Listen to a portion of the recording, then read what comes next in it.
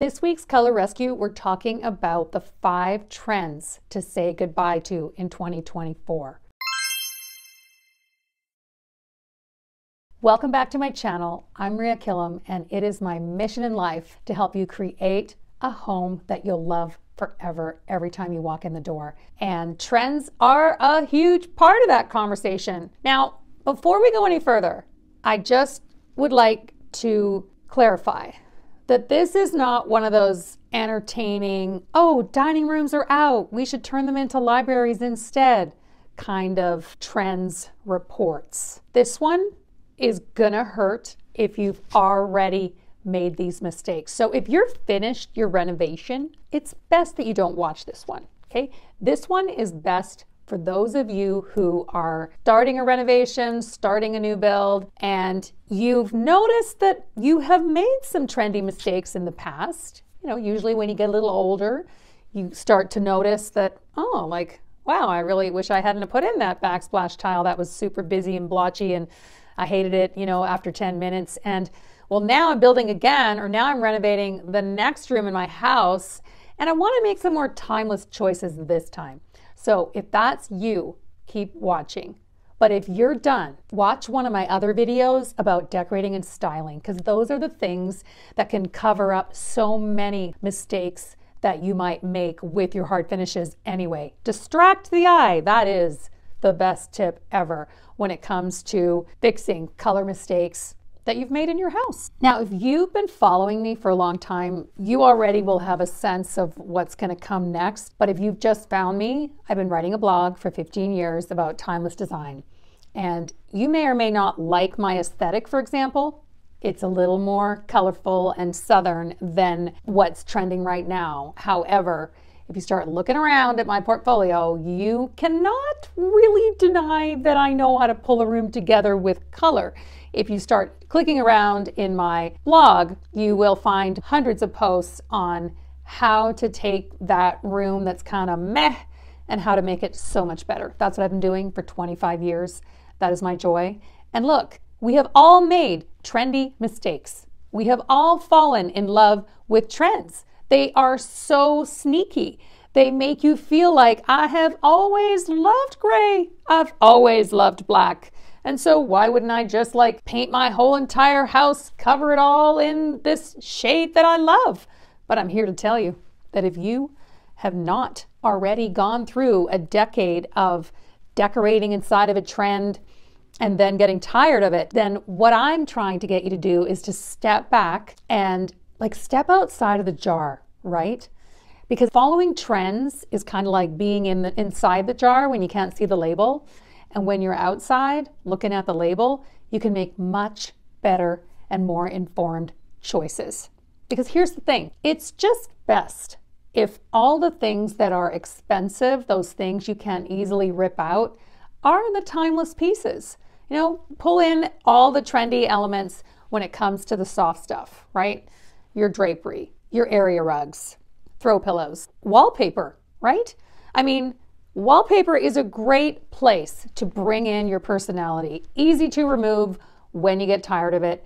And it doesn't matter if trend forecasters say wallpaper is in or out. No one is going to like your wallpaper once you put it in your house. Once they move in, they're not going to like it. It's like art, but it's fine because you can take it out.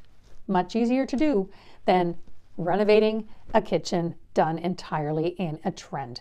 So let's get started. So it's definitely going to sound like I'm picking on black.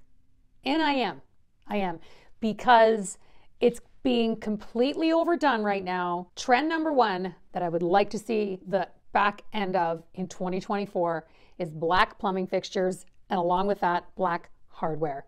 Especially if you don't have a room that has a big piece of black in it. So if you've got a kitchen or a bathroom without a black countertop, for example, then there really is no place in that space to install black hardware and black faucets. The eye just kind of bounces around to all the little bitty black things that's all over the bathroom and the kitchen without that piece to ground it. That means that black hardware is also not an update for a dated kitchen.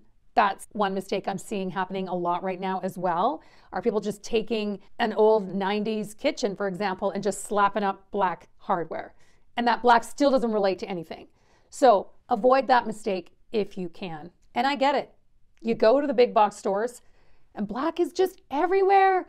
And it seems so new and edgy and cool. And I get it. But too much black instantly becomes harsh, flat, and predictable. So avoid this trend. The little black dress of faucets is chrome or polished nickel, and hardware is not far behind. You can do it in gold as well, because that's also easy to change out in the hardware and the lighting.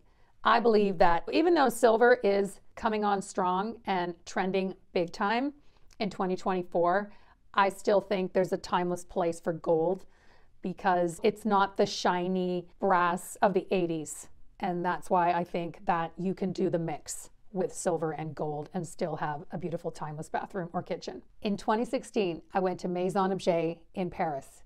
And for those of you that don't know, it's a major French trade show held twice a year for interior design. I saw black everywhere and declared black to be the new gray. Well, little did I know how huge this trend was going to be. I believe the reason why people think black is the answer for everything is articulated really well by my director of e-design, Trisha Fermaniak. And she said, the consumer feels empowered because the answer seems simple. They have popular permission, it's all over social media, and they get to be bold at the same time as they get to be conservative. Black seems so simple of an answer and yet almost obvious, but I'm here to tell you, nobody needs to tell you when you've overdosed on black. You will instantly feel it the minute you have too much black in your house.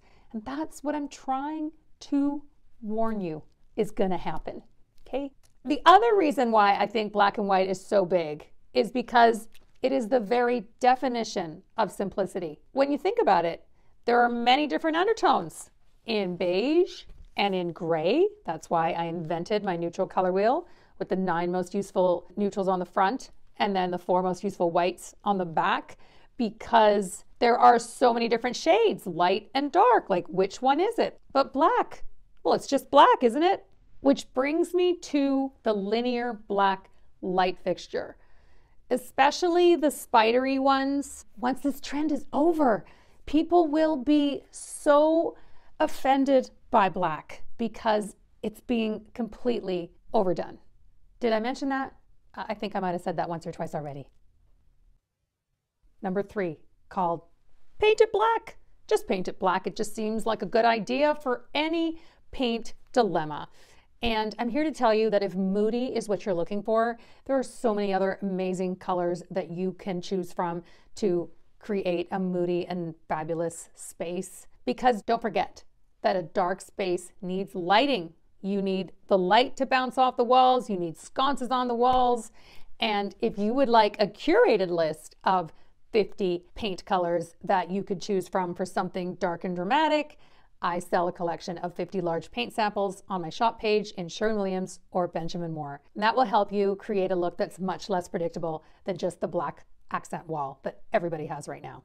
Number 4 is black exteriors. If you're still watching, you're gonna know that everything I've been saying about black definitely applies to a black exterior.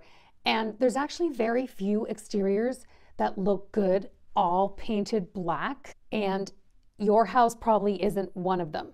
The first thing, you need greenery, like copious amounts of it, all around black. I mean, think about a black fence with a lot of green in front of it. Fabulous. But most people don't have that. Same goes for the accent walls that people are slapping up on their exteriors that if they're not black, well, then they're white. All right? I mean, I can talk about that trend another day. However, have you ever seen an accent wall on an exterior until this trend came along? No, which is why the black accent wall slapped on top of your white exterior in hopes of making it look different from your neighbors is a bad idea. Yeah, don't do it. And number 5, please, no more black kitchens. The other day on social media, I saw a kitchen someone had posted. The photography was bad. There was no styling. They had just finished it. It was black from top to bottom. And they said, "Isn't my black kitchen fabulous?" And I thought, they're looking for validation because it's really bad. So there are so few kitchens that look amazing, and all the ones that do are on social media. Those are the ones you're pinning onto your Pinterest boards as inspiration. And all everybody does is go, rah, rah, isn't it great? It's the most bold and fabulous choice. And I'm telling you, it's just going to be a black hole in your kitchen without so many details that if you're doing this on your own, you will miss, because even designers have a hard time pulling it off and really making it look beautiful. So skip the black kitchen, choose a color, and keep your countertops and backsplashes in the world of white or cream marble, and your kitchen will be timeless for so much longer than your neighbor's black kitchen. And if you're still with me and you want to learn more about how to create a classic and timeless home you'll love forever, join me for How to Create Your Dream Home in February and in April in 2024. And if you're a designer, I'll be in Chicago at the end of May. And if you'd like help with your new build, your renovation, your kitchen, or your bathroom, I have a full e-design department where we work with clients all around the world, and especially in North America, to help them create a kitchen or bathroom that they'll love. So I'll post all the links below, and I hope you'll subscribe if you like this content, and I'll see you next time.